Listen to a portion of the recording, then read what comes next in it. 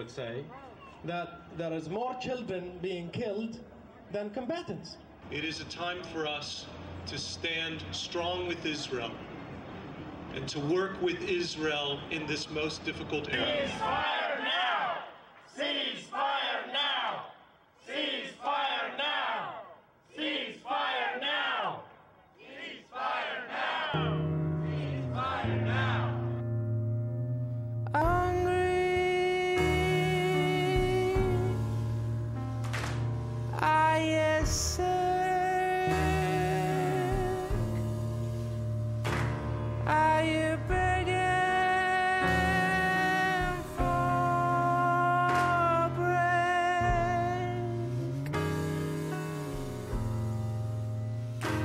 Are you sweet?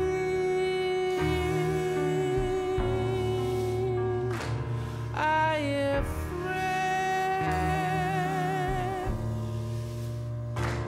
Are you strung up by the rails? We want the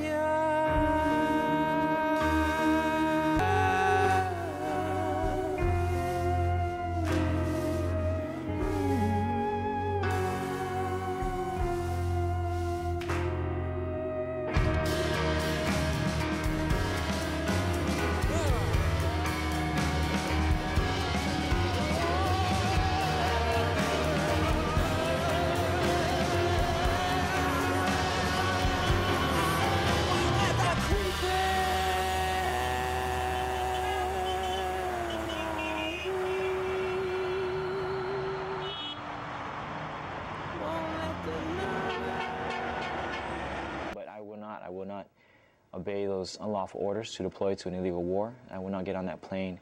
And so I'm looking at possibly 2 to 5 years in prison, a dishonorable discharge, dismissal from the military, and a loss of all pay and allowances during that time. We're looking toward developing a military resistance to the government in the pursuit of unjust and illegal and unconstitutional wars in Iraq, in Afghanistan, and elsewhere around the world. The rape and harassment in the military has been going on for a long time through several wars, particularly of women, but also of men, and it's time now that it stops. I think we got to do whatever we have to do to stop this madness, because it just can't go on. We want you.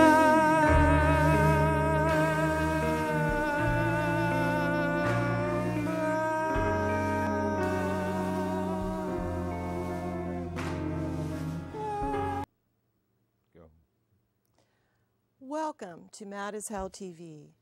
As the War on Terror rages on into its 5th year, spurred into bloody action by the calculated events of 9/11, we have to pause and ask ourselves, who benefits from all this bloodletting? It's not the children who are bombed and burned every day in Iraq, Afghanistan, and Lebanon. It's not the taxpayers who are funding these wars.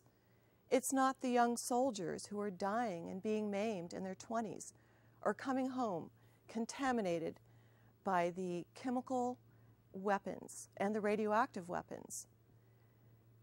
As the death toll rises each day by every minute, we have to stop and ask, who benefits and where is the opposition? Well, part of that opposition is here in the studio with us today. Welcome to Mad as Hell TV, Grant Remington of Veterans for Peace. Thank you for having me. Thank you for joining us. So what is the answer to that question, Grant? Who do you think is benefiting from all these wars?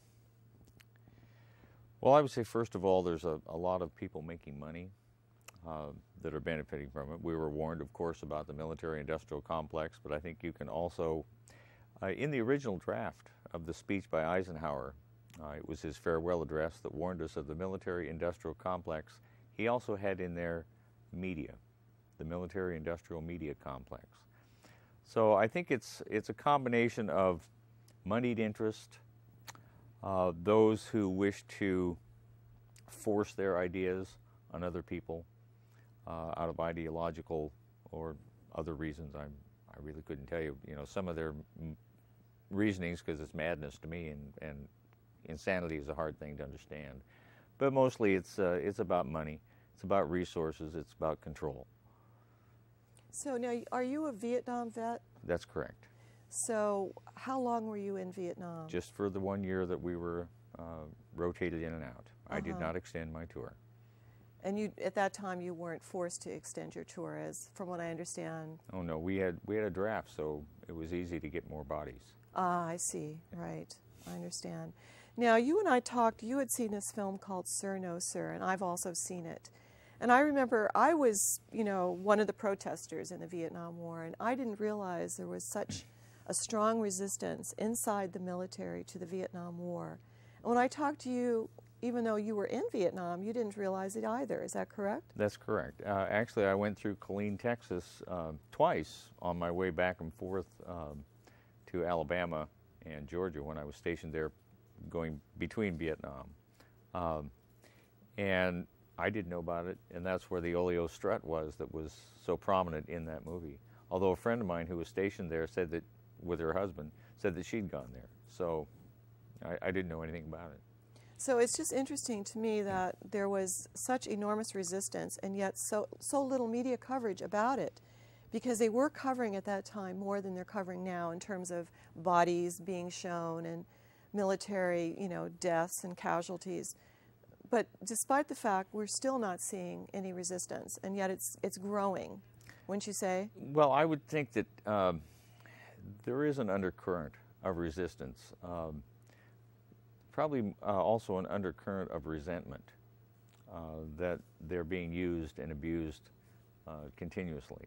And I think it's more than just the bottom people. I think that there are some higher level brass that are really not comfortable with what's going on. And I think there's some higher level resistance that we don't hear about that is keeping us from going any more forward than we are. Right. I, for instance, heard retired Colonel McGregor.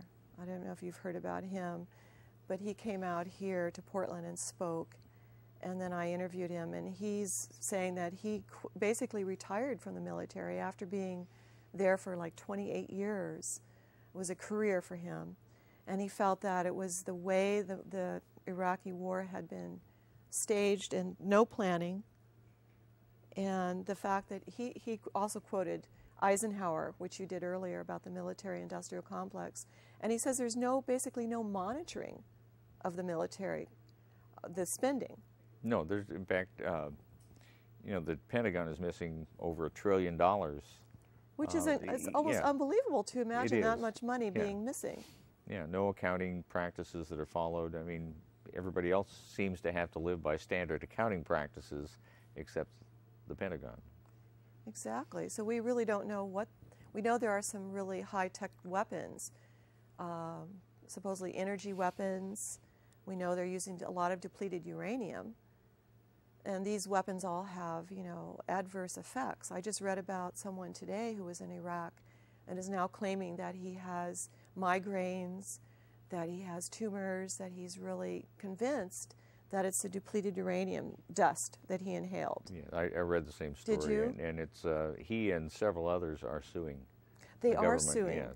Yes, for, now, isn't that what happened in the first Gulf War? They had to take that to court, and they finally did. The government finally did admit that there was such a thing as Gulf War syndrome. Or they've admitted it. They're still not certain what the causes are, or they're not releasing what they think the causes are. But remember, it took them many, many years for Agent Orange to be recognized as the culprit for all of the ills that befell our Vietnam veterans exposed to it. Not only them, but their offspring. Yes, correct. And so do you think there will be an equal or maybe worse damage from the depleted uranium? And well, I really can't say because I'm not a scientist and environmentalist. All I know is that it's not the radioactivity that is the problem, although it is somewhat, but it is a heavy metal, just like lead poisoning. That's what plutonium does. It's a heavy metal poisoning and can get in and do damage to all kinds of systems in your body. So it's that heavy metal stuff. That's what it's about. So what I would like to do with this program is to at least show people that there is resistance inside the military. We're going to show a clip pretty soon now of Palestinian and Israelis combatants who've gotten together and decided they're going to work for peace. So this is kind of an historic moment that, as far as I know, it's unprecedented. Yeah, refuseniks. So the refuseniks on the Israeli side, but there's also now Palestinians who are also saying they refuse to fight. And so it seems like that is kind of where some hope lies in terms of resistance. And one of the things that... Because if soldiers stop fighting, that's right, there won't be any wars. That's right.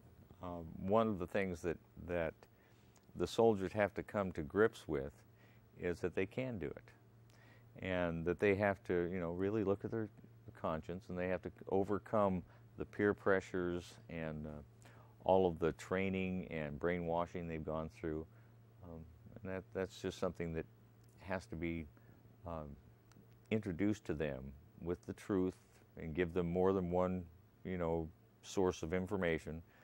When I go to my high schools and teach in classes, counter-recruiting is what we do. We teach a little history, and I tell them, don't trust authority. Question it, including me. If I tell you something, look it up. Find out if I'm telling you the truth. You know, don't trust what I say, verify, as Ronald Reagan would say. Trust but verify.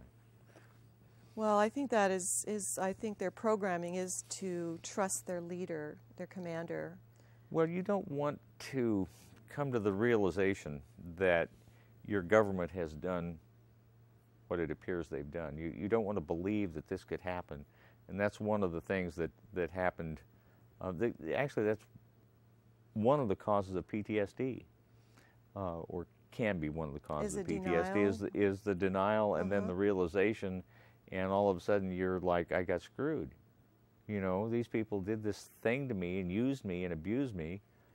Instead of doing it for a good cause, it was not.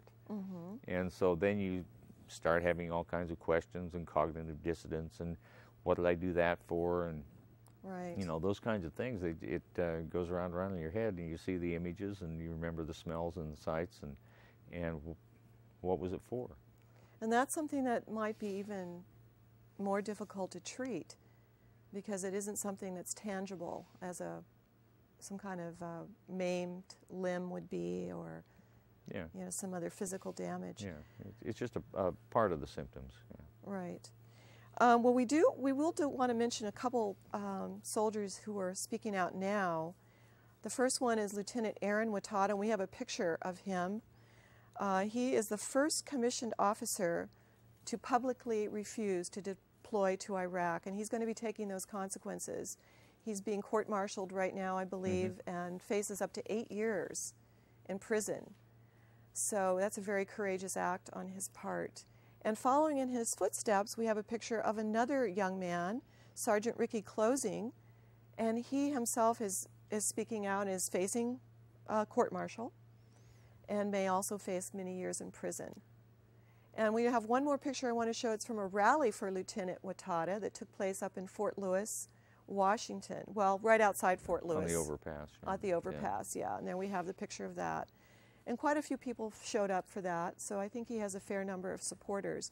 But it's going to be interesting to see how long that support goes when he is in prison, because that's a long prison term. You know, you are presuming that our justice system, or the military justice That's system... right, he may not go to prison. What am I saying? He may not, because, well, yes, let us look at what he's doing, is that he is bringing this in a totally different vein, because he is challenging the legality of the whole enterprise. Right. And therefore, it's something that the military and the Bush administration really has to keep their eye on the ball, because this is open.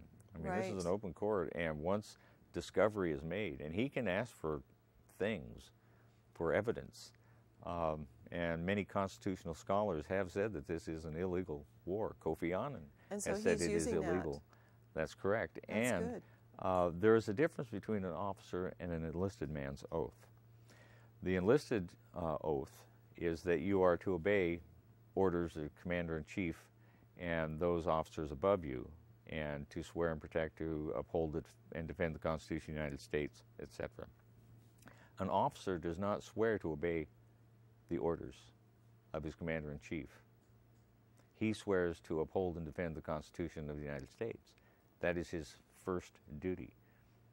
So he is not bound to obey George Bush if it's an illegal order. That's very interesting. It is. It's a different oath. Very interesting. In other words, the commissioned officers and the, what do you call it? It's not the infantry. Enlisted. The enlisted men have a different set of guidelines. Well, a different for their oath, service. yeah. A different oath. A different oath, yeah. Yeah. So the enlisted men are not instructed to obey the Constitution, just their commanding officer. That's their first duty, is to the Constitution. I state your name, solemnly swear or vow to uphold and defend the Constitution of the United States against all enemies, foreign and domestic, and to obey the orders of the commander-in-chief and all those officers appointed above me, or something like that. But that's not in the officer's oath. So it's a little different. So he's challenging it on constitutional grounds. And he actually, as a commissioned officer, is the only person who could do that. Well, I think that an enlisted man could also, because if it's an illegal order from your commander-in-chief, it's the same deal. But it's just an interesting point. Yeah, I mean, this becomes very interesting in order to for us to see what will happen in this trial. I mean, it'll be great if it's open. Do you think this will be an open trial that people can actually? It will have to be. They can't keep this closed. There will be reporters there, even if there isn't the public allowed. There'll be reporters.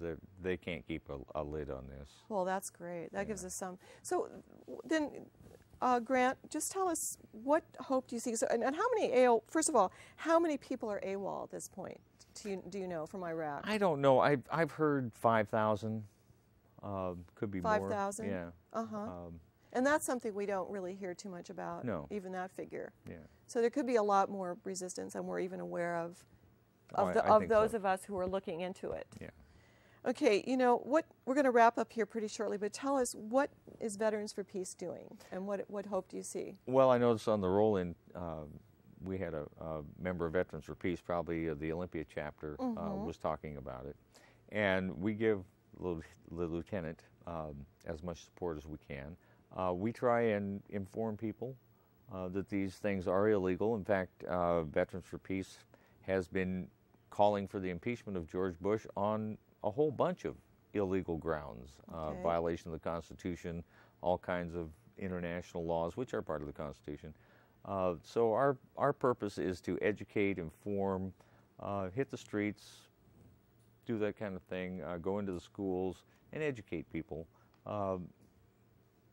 support demonstrations like the one you had on your roll-in tape, these kinds of things, and counsel. I mean, if some guy or gal, excuse me, don't mean to be, if some enlisted personnel of either gender comes to us and has a question, we will give them as much information as we can without encouraging them, because that's against the law to, encourage someone to defect or go AWOL. So, but we'll give them the information. We'll give them the GI hotline is a good place to get information and their legal stuff. There's the National Lawyers Guild can help them. There's all various organizations out there. We'll point them to that. So if they go to veteransforpeace.org, that's correct. They're going to find all these links to the GI hotline and so forth. Correct. Great. Yeah. Well, Grant, we're going to have to wrap up right now. That's fine. The second part of our show, Clyde Lewis is going to interview Doug Wilkins of Americans United for Palestinian Rights. And he's also interviewing Joel, let me pronounce his right, Bainan. I hope I pronounced that right. And he is going to talk about what's happening in Lebanon. He's a professor of Middle Eastern history at Stanford University and a member of Jewish Voice for Peace. But coming up right now, is this first time ever dialogue between Palestinian fighters and Israeli refuseniks. And they're called Combatants for Peace. If we have that roll-in ready, we can roll that now.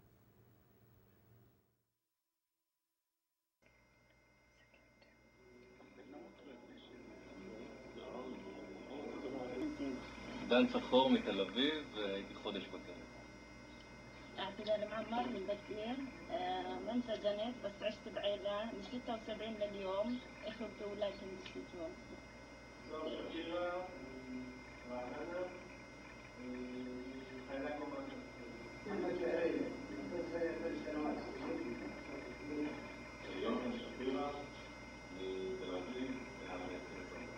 يقال بتاع مريض سجين 9 سنوات طبيبا. متخيل من يوم السنة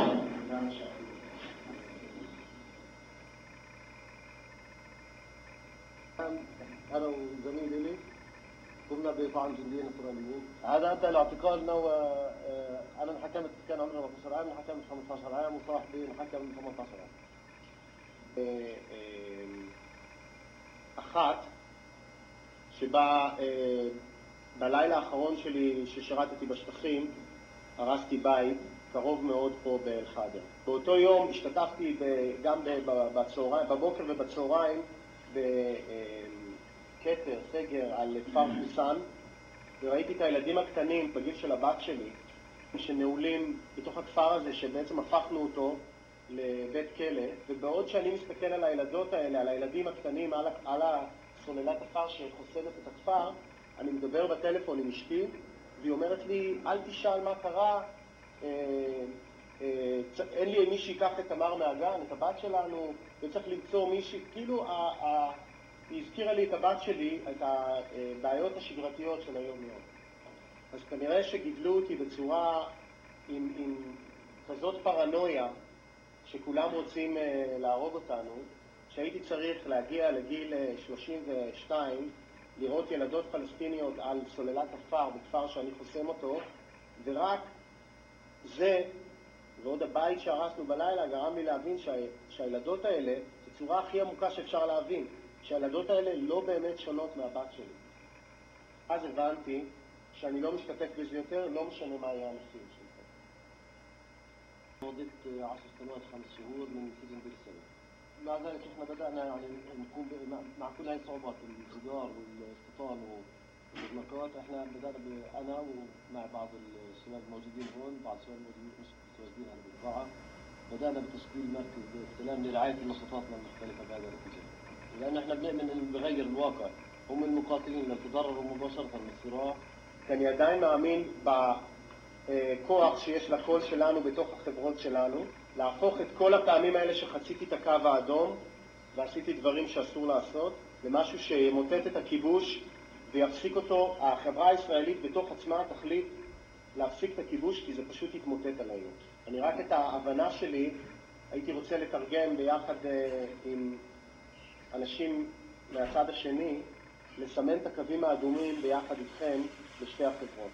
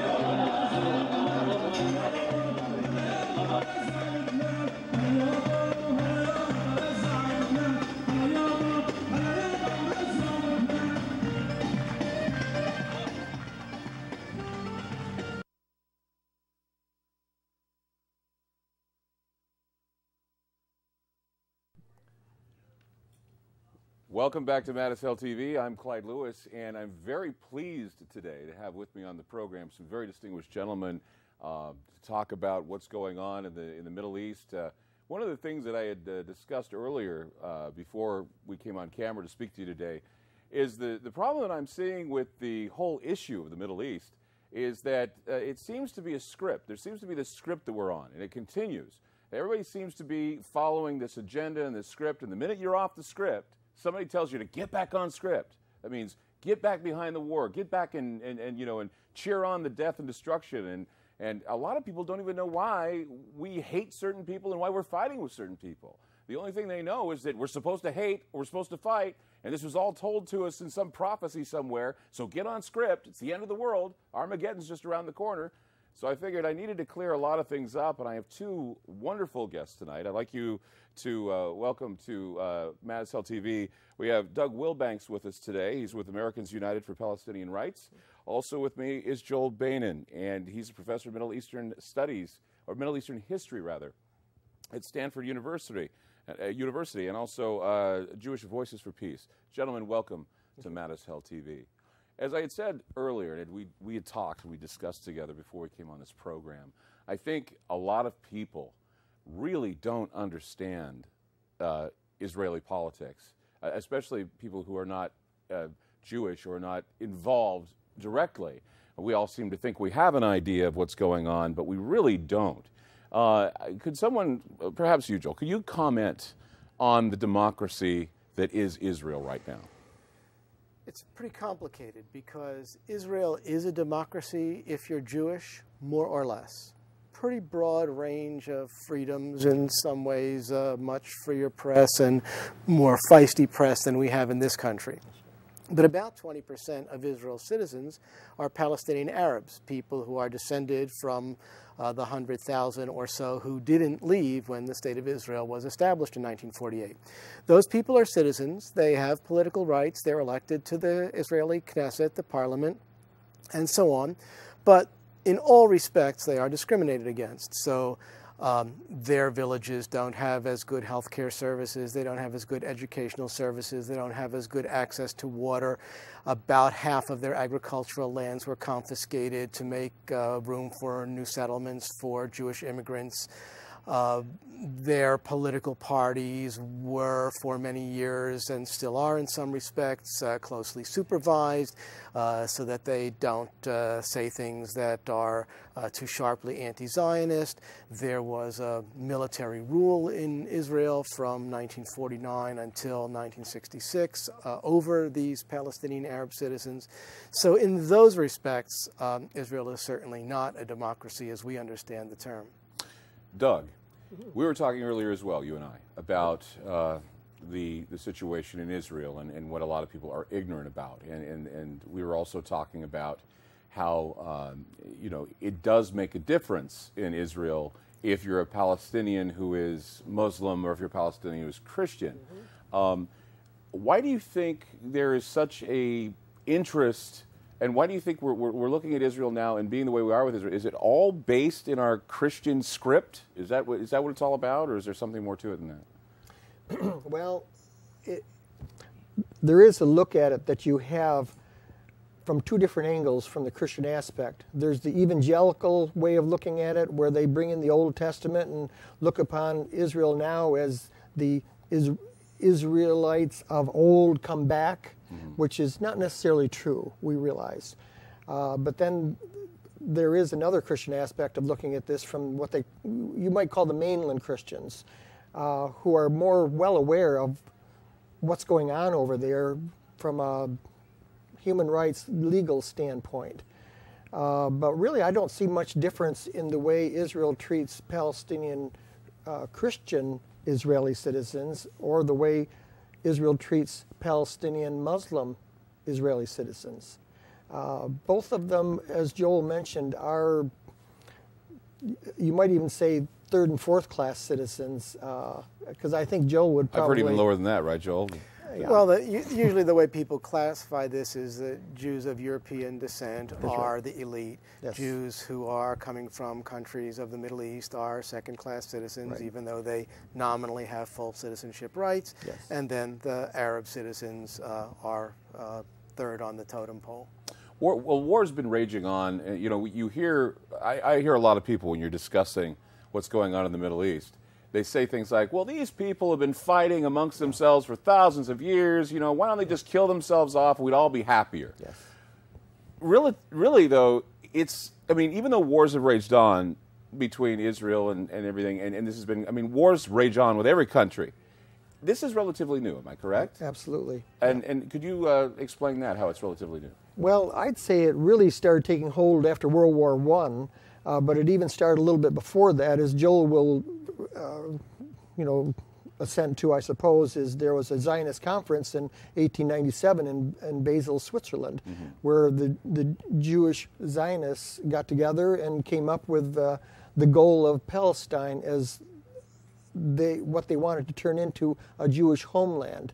From there, I don't see any retreat from that. They've been pushing for getting that whole land as Israel to begin with. Even to today, they still continue to take more Palestinian land through various means, mostly through settlement expansion and extending this wall fence system that every day takes more Palestinian land. To me, this is basically what it's all about. So I always tell politicians, if you'll just enforce Resolution 242, which calls Israel to go back to the 1967 borders, this war would be over tomorrow. Would you agree with that? Yes and no. Yes, for the most part. A majority of the Palestinians have clearly, and over the course of many years, indicated that if they were allowed to establish a Palestinian state in the West Bank and the Gaza Strip with its capital at East Jerusalem, they would be prepared to sign a peace treaty with Israel, recognize Israel, and so on. But there have been some important changes since the Palestine Liberation Organization accepted those principles officially in 1988, but practically speaking even before that. First, Hamas is now the dominant force in Palestinian politics, and their charter calls for the annihilation of the State of Israel.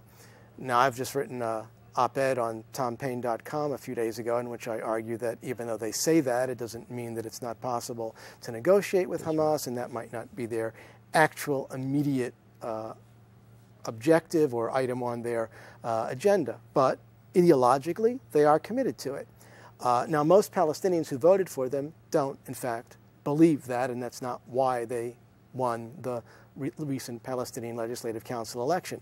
But that's a sentiment that's out there now in a way that it was not when the dominant forces on both sides in Israel and Palestine were secular. Second factor is that the question of the right to return for Palestinian refugees has now been raised in a very big way. It was not raised during the years of the Oslo process because the Israelis didn't want it raised and the Palestinians agreed to kick it under the rug. But it's one of the reasons that the Oslo process failed. So the question is, do the Palestinians who were forced to leave Israel, in large measure they were forced to leave, some of them left of their own free will, in 1948, do those Palestinians who left that territory that became the State of Israel have the right to return? And their descendants, of course, which we're talking now about 4 or 5 million people, perhaps. International law, international humanitarian practice, and many resolutions of the United Nations say, yes, they do have the right to return. Now, practically speaking, there are indications that most would not want to return, especially if they understood that they're going to live in the State of Israel as opposed to a Palestinian state. So there's a way to recognize the right without all 4 million coming back. But Israel is completely against even recognizing the right as a principle, because essentially recognizing that right means that the State of Israel was established on the ruins of Palestinian society, which it was. That's just historical fact. But that now becomes a very complicated question that it's an obstacle that didn't exist, say, 5, 8 years ago. I think that what we, and as we've probably gone over many times before we even did this segment, we were talking about I guess you could say, educating the masses on what's really happening, and that's what we're attempting to do today.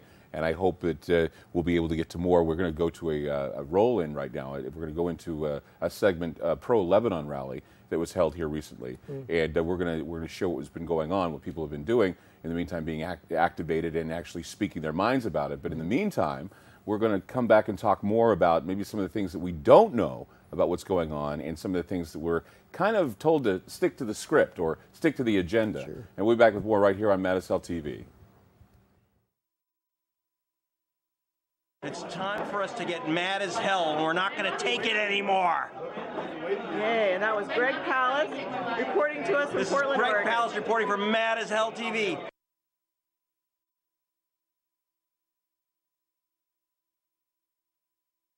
Spin is just unbelievable, brothers and sisters. We ask negotiations should commence immediately. Why killing all the civilians? As one United Nations speaker said, it's a really funny war, or a self-defense war, I would say, that there is more children being killed than combatants. That is ridiculous. Collective punishment is a war crime. What happened today in Qana is a war crime. And if you don't stop the war crime, you will be complicit of crimes. Cease fire now! Cease fire now! Cease fire now! Cease fire now! Cease fire now!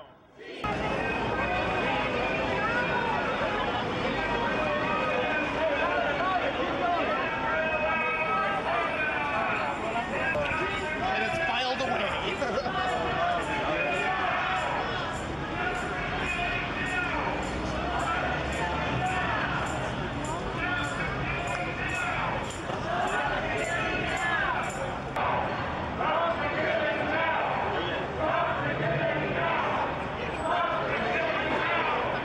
The slaughter of the innocents that's going on in Lebanon, Israel, and Palestine today. And who do you represent here today? The Ainsworth United Church of Christ. This is what we should not have, is war. Brothers and sisters, which is all over the world, should come together. And that's why I'm here. It's standing for the brothers and sisters that's in Israel and all over the world for peace. Sign says Lebanon, Israel's Poland. So I think Israel's being given a free pass to invade Lebanon and basically destroy as much of them as they want. The United States could stop it in 5 minutes. They could just say, hey, the $100 billion we've given you in the last 40 years, $5 billion a year, we're going to stop unless you stop. So it would take one word from Bush to stop this. I'm here in full support of the people of Lebanon, and I'm very much against this invasion of Lebanon by the Israelis, and I think it should stop. The killing should stop, the invasion should stop, and peace should start. Negotiations should start. We should stop funding this terrorist war. Hey, we got your sign in there. Spells out P-E-A-C-E. What does that spell? Peace. Okay, tell me why you're here today. Oh, peace. Peace, okay. And you? It spells peace. Well, I think that Israel needs to get out of Lebanon, and we need peace. We need peace all over the Middle East, and that's why I'm here. It's just really important. Yeah, the main reason I'm here is I believe that the Bush administration's policy have destabilized the Middle East and has started all this, and they want World War III, World War IV, whatever you want to call it, because they make big money off the military-industrial complex, which Eisenhower warned us against. And we got to stop it, because just as we went through in the Cold War, this could cause a huge nuclear holocaust, and it'd be bad for everybody in the world. I'm from Iran originally. Well, the regular citizenry in Lebanon have shown that they are not believing the allegation that this was a plot by Iranians or by Hezbollah on their own. It shows that there is a plan not to allow any democracy really take foot in the Middle East on its own. It should be a mouthpiece for Israel and for American aggression. Are you from Lebanon or Palestine? Yes, Lebanon. From Lebanon? Do you still have family back there? I do, yes. All my family is there. I am. It's not about supporting Hezbollah or supporting Hamas. Like, you know, if you live in at your home and somebody kicks you from your home, I mean, how is it that how is it like this is justice? You know, like people feel that they have to defend their lands, or they have to defend to live peacefully in their country. You know, that's how we feel. You know, but this administration thinks otherwise, and I hope that one day that they change their mind. You know. My name is Carol. This is Riva. This is Rachel. We are members of Jews for Global Justice. We want to stop to it all. We want a ceasefire. The Israelis are shooting us all in the foot by murdering human beings in the south of Lebanon now. And we stand for a ceasefire and end the occupation and start to make peace, because we're not going to live together any longer if we don't. End the occupation now! End the occupation now! Demand a ceasefire now! Ceasefire now! End the occupation now! End the occupation now! Demand a ceasefire now! Demand a ceasefire now! We're back with Doug Wilbanks and also with Joel Benin, both distinguished gentlemen here today to talk about what's going on in the Middle East. Of course, a lot of people have their opinions, very strong opinions about what's going on here, and it's all wrapped up in what I call the agenda or the script. If you go off script, immediately people criticize you, which brings us to the comment that I talked about earlier, and I want to talk about with you first. I want to talk about with you, Doug, is the word anti-Semite. Now, a lot of people have been throwing that word around. It's been thrown around a lot. What would you say an anti-Semite is? Well, I think there's two aspects to it. Technically, an anti-Semite is against anybody who speaks a Semitic type of language. But a common usage for a number of years now has been anyone who hates Jews. Now it's even been changed a little bit more. I hear it's used by Jews against anyone who hates, who they dislike. If they dislike you, you're called an anti-Semite, whether you're an anti-Semite or not. I have been called an anti-Semite. Joel, what about you? What about anti-Semitism? I mean, isn't anti-Semitism a hatred of anything Middle Eastern or anything from that area? Well, the racial theory on which it's based presumes that people who speak a Semitic language are racially from the same stock. That's been proven to be false, but the theory then would mean that if you're an anti-Semite, you don't like Arabs, you don't like Jews, so on. But as Doug said, for all practical purposes, for the last half century and more, certainly since the rise of Nazism in Germany, it's meant hatred of Jews. Do you think the anti-Semitism, I guess you could say, the anti-Semitism being thrown around, do you think that it's been overused? It certainly has been. It's a very unhealthy thing. Very typically, leaders of those organizations that purport to represent the American Jewish community say that any criticism of Israeli policy is tantamount to anti-Semitism, that anti-Zionism is the same as anti-Semitism. I think I've been called an anti-Semite too.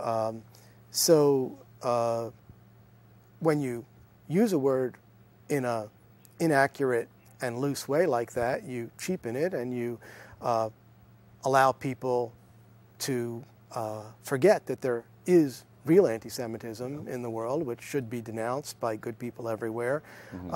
It's like crying wolf. Exactly. And I think a lot of people have been, I guess, it kind of jades you a bit, especially when you're watching television, you hear about Mel Gibson. It's like they're still talking about Mel Gibson and what he said. Now, would you say that saying what he said about a police officer being drunk, would that make him an anti-Semite? Yeah, I think so. Think I so? mean, I don't think just because he said that. But just some of the things he's done, his the father. Film yeah, and the father and right. the whole history. Yeah, I think it's fair to say Mel Gibson is an anti-Semite. And I've said before, and I think, Doug, we were talking too about the Christian view of some of the things that we've seen as far as the Passion of the Christ and all that, what it was meant to be done. A lot of people say, oh, what a great film, but what they're really actually doing is they're espousing this hatred, and they're trying to, I believe that there's some agenda other than the script that's trying to generate a new type of hatred towards the Jewish people. And in the same process, we use the excuses. I mean, it's the same reason why, I guess I could ask I guess I could ask you, Joel, if you are saying that you are sympathetic to Lebanon, does that make you sympathetic to Hezbollah, to Hamas? Not necessarily, no. But why are they saying that then? Why do we have all these pundits saying, look, if you're saying what you're saying, then you must be on Hamas's or Hezbollah's side? Is that a political move? Well, it's, first of all, the politics of the Middle East are very, very complex. There are 18 different recognized religious communities in Lebanon. Politics is fragmented historically according to those communities. Some of the communities, like the Lebanese Shia, are actually split, and there are two political parties that represent them. Hezbollah is one, Amal is another. I mean, that kind of detail is way, way beyond what most network news people know and can even present on the TV, and it's far beyond what average Americans know. So people want it in sound bites and shorthand and so on, and so that's what they're given. And the same is true in Palestine. Even though Hamas won the Legislative Council elections, there are several different political parties. There are all set of different factors that go into why Hamas won, even though most people actually don't believe in their program. That's very complicated. Much easier to say these are terrorists, those are terrorists, we're against terrorism, we're good, they're terrorists. Then we understand how the world is, and it's easy. Mm-hmm. So they try to reduce it down to a black and white thing, good guys, bad guys, yeah. When in reality, we have to understand the big picture. Mm. And I think, you think, Doug, it has a lot to do with the Christian script. I know that, here we are, and I have talked about this. I'm getting down, and I'm getting to the point where I'm resolving that this war is a cult war. It's an occultic war. It's based, well, there's economics, and there's oil, and there's all those things that everybody wants to get wrapped up in the political aspects, but let's boil it down here. It's about Armageddon. It's about the end of the world. It's about Israel fighting Arab. It's about whether or not Jesus is returning tomorrow. Where do you go with that? My whole look at that is that basically it was British Christian Zionists that got this whole thing started. They joined in with the European Zionists and Russian Zionists, and they were very powerful over in England. They are the ones that got the Jews going back to Palestine. Today, American Christian Zionists are still behind this. They think they're doing God's work by getting the Jews back into their land so that Jesus will come sooner. But what these Christian Zionists, American Christian Zionists, don't realize is that I think they are going against God's will. You know, the scriptures were never, ever meant to be used to hurt other people. And right now, they're, by supporting Israel against the Palestinians, and now even the Lebanese, they seem to be oblivious to the fact that there's a lot of Palestinian Christians and a lot of Lebanese Christians that these American Christians are fighting against. So, I mean, what can you say? It's wrong. God does not want Jews to be used to fight his own adopted people, other Christians. So you got Christians fighting other Christians using Jews as the methodology. So this is totally wrong. So these American Christian Zionists are very off the wall. I would say they're very traitorous of Christianity. Eschatology. We were talking about that a little bit too, Joel.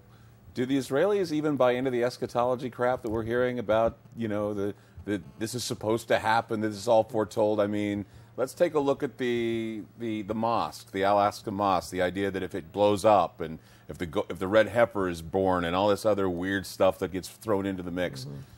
What do you have to say about that? Well, by and large, Israeli Jews are pretty secular, much more secular than American Jews, for example. But there is a minority of Orthodox religious Jews, probably around 20%. And within that minority, there is a group of, what shall I say, cultic type folks.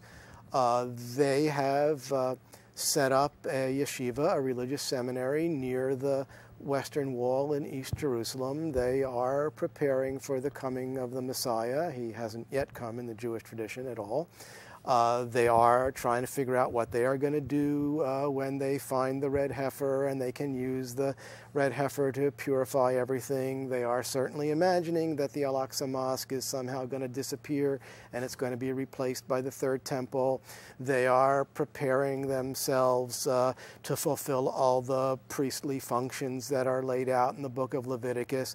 We're talking here about a few thousand Jews engaged in this, and a very large part of their funding comes from American Christian Zionists, the folks that Doug was talking about. Doug, don't you think that's dangerous?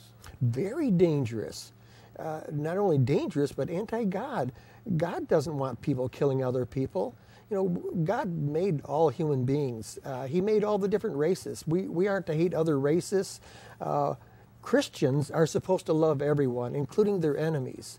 But some Christians, for some reason or another, like Bush himself, he says, let the Lebanese situation go on. Let's kill a few more Lebanese because Israel's got to teach them a lesson. You don't mess with Israel. So let this killing go on. What kind of Christian tells people that people have to be killed, including Lebanese Christians? A Christian whose morality does not match our morality. That's what kind of Christian George W. Bush is. I'm afraid so. And the problem here is that, as I said, we are America, not the Americult. And they're trying to generate this cult-like behavior in the country. And as I expressed to Joel earlier before we came into this program today, I said, I don't think they wake up in Australia every day wondering if Jesus is going to return. I don't think they wake up in South America thinking that they're going to be the ones that are going to usher in the Armageddon. But yet, I'm watching CNN covering the war, and immediately Paula Zahn comes on and she says, is this from the book of Revelation? Is this Armageddon? And I thought, CNN, Cable News Network, CBN, Christian Broadcast Network, combined, and there we got it. We're no different than Al Jazeera. Yeah. I mean, that's what Al Jazeera would do, right, Joel? Actually, Al Jazeera tends to have a more secular take than that in its news programs. I mean, they do have religious programs, but they don't talk about this stuff when they do the news. Right. I think you're right, and this has been the nature of the United States almost since the country's founding. When the Puritans landed on Plymouth Rock, you know, they were read sermon by Increase Mather, I think it was, grandfather of Cotton Mather. I'm not an American historian, but one of the Mather people. Mather brothers. Talking about establishing a new Jerusalem, a city on the hill. Many of the people who established this country explicitly saw it in religious terms and saw it in terms of having a religious mission. One of my colleagues at Stanford, Hilton Obenzinger, who's a specialist in 19th century American literature, Mark Twain and Herman Melville in particular, wrote an excellent book called America's Palestine. And he shows that throughout the 19th century, before there even was a Jewish Zionist movement, American culture was totally suffused with attraction to Palestine, imagining that the United States is the new Palestine, and a kind of relationship that from the beginning is a kind of symbiotic relationship between American settler colonialism, colonizing the West, killing the Indians, which was also done in the name of God many times. Doesn't that frighten you, though? It frightens me very much. Doesn't it frighten you that the New Jerusalem could very well mean destroying the Old Jerusalem? Absolutely, it's terrifying. And that Israel, once again, will be under the gun, not only from those who hate them, but those who love them or say they love them. Yes. And you know what I'm saying here. Sure. No, this is why it's absolutely important in the interests of the Israelis, in the interests of the Palestinians, of the Lebanese, and of all of the neighboring peoples, that peace happen as soon as possible. That's right. That would really frost the Christian Zionists in this country to have peace over there. They'd shake their heads and, what's going on? We're supposed to have war over there. Well, we're supposed to be welcoming Jesus tomorrow. Exactly. We're nudging Christ. I get so tired of saying, you know, how can these guys have the, I guess you could say, the fortitude to say, we're going to nudge Jesus into coming again. We're going to push, and at the expense of everyone's lives. I know. And as Joel had pointed out, I mean, the idea that this whole idea that the New Jerusalem has to be established means that we have to get rid of the Old Jerusalem before anything else happens. So that means how many Israelis and Palestinians are going to have to die at the hands of, I mean, each other, and if that doesn't do the trick, at the hands of us, we'd be marching them right back to the ovens again if we had our dithers, right? Well, if you look at the course of history, at least up until the 20th century, probably more people died because of religious fanaticism than any other cause. So whatever you think about what Christianity stands for, or Islam stands for, or Judaism stands for, and you can find representatives of all three faiths who say, no, we have a religion of peace and so on. And sure, why not? But on the other hand, lots and lots of people have been killed in the name of those religions. What we have here is we have a lot of people who want to have a perfect world.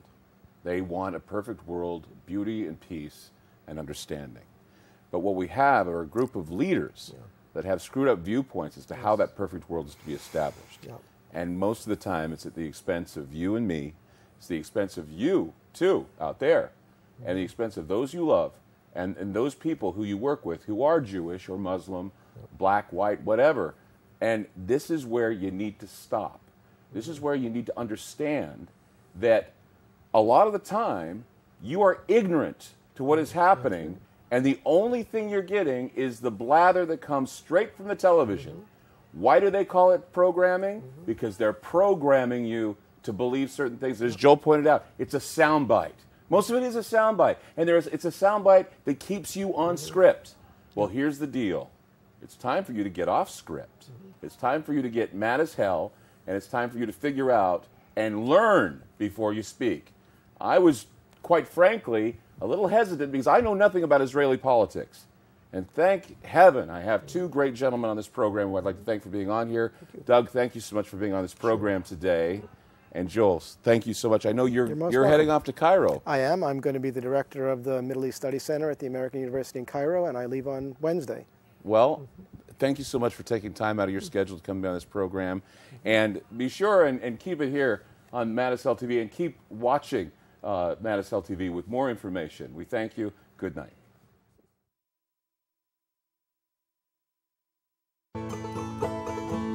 Under a foreign sky, my fate awaits me.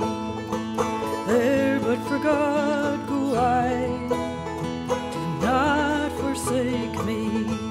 I am a boy, full of promise, full of freedom,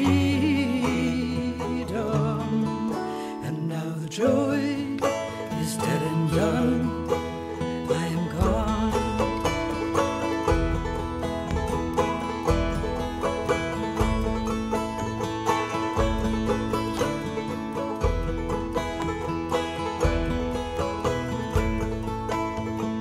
Before the western sea, my home was in the valley. There with my family, I took to manhood early. I was the one my brother called, my mother looked to me, her fine, strong son. And now the joy is dead and done. I am gone.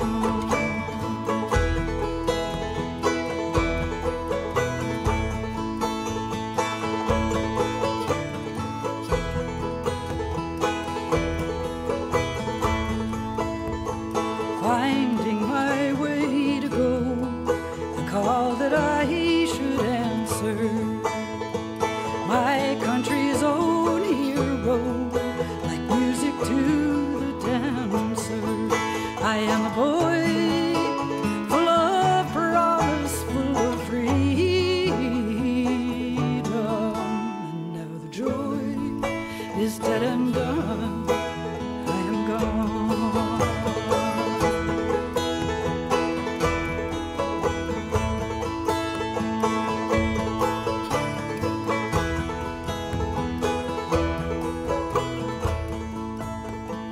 Under a weeping willow tree, you planted roses.